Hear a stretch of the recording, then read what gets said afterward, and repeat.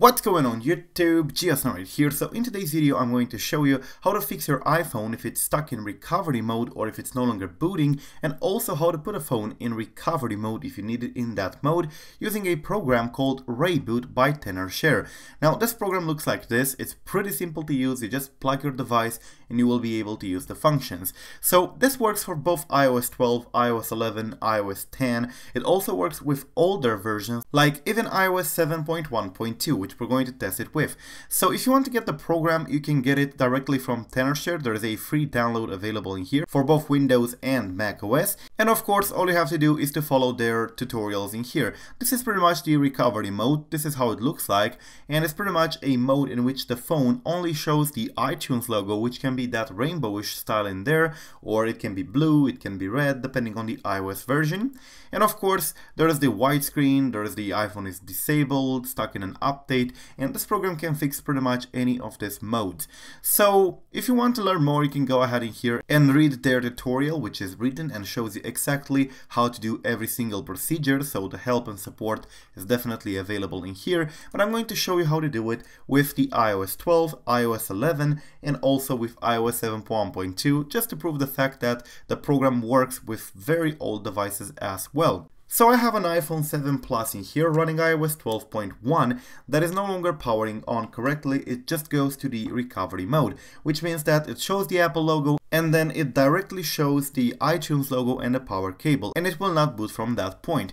Now what I can do is to press the exit recovery mode in here and hope that my phone will boot normally. If it doesn't and goes back away into the recovery mode, you can try the more advanced repair operating system function in here, which will pretty much go to this screen, which can definitely fix the problem, but you should keep in mind that it may remove your data because it has to reinstall iOS. The normal exit recovery mode in here will not reinstall iOS, so your data will be fine. But in case that one doesn't work, you will have to use this one here, which you're going to press Fix Now, and it's going to give you the instructions on how to redo your iOS. Everything is done automatically, you just have to press download and leave the phone connected.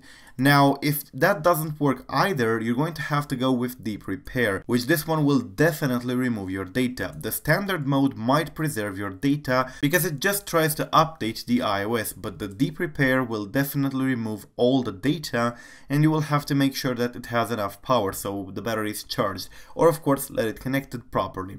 So we don't need any of this for the moment, so I'm going to just go with the exit recovery mode and see how it goes. So we press ahead in here and the phone has already rebooted, and I should be able to see it running normally.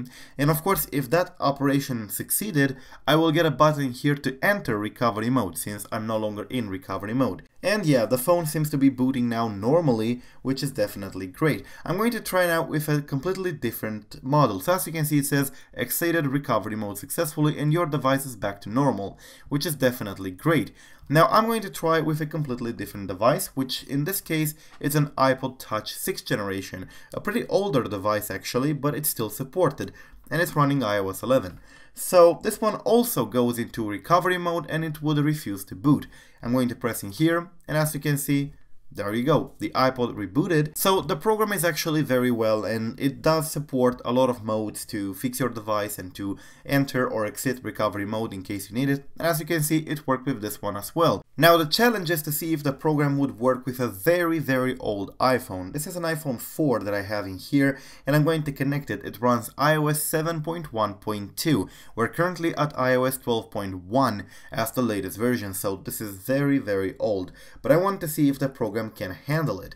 And as you can see, I connected the phone now and it does the same thing. It shows the iTunes logo, but in this case the iTunes logo is actually blue. And as you can see, this device is so old, the Mac OS needs to update its database in order to work with it. But anyways, the program seems to have recognized it as an iPhone 4, so I can press exit recovery mode and see if it worked. And yep, my phone rebooted and it actually worked. It shows the Apple logo and I think it's going to boot normally. So yeah, the program works quite fine. You can get the program from Tenorshare, and as I said, there is a free version available which allows you to fix the phone in recovery mode or put the phone in recovery mode. The deep fixing is part of the ReiBoot Pro, but for exiting and entering in the recovery mode, you can definitely use the free version that is available in here. So you can exit and enter recovery mode. If you want to fix the iPhone stuck on the Apple logo or boot loop and so on, you definitely need to get the Pro. But anyways, if you just want to fix your phone which is in recovery mode with no data loss, with just one click,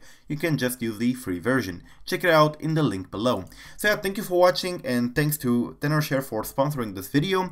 Definitely a nice program to have, and definitely a nice program to check out, especially since it has a free version. Thank you for watching. I'm GeoSnow, and until the next time, peace out.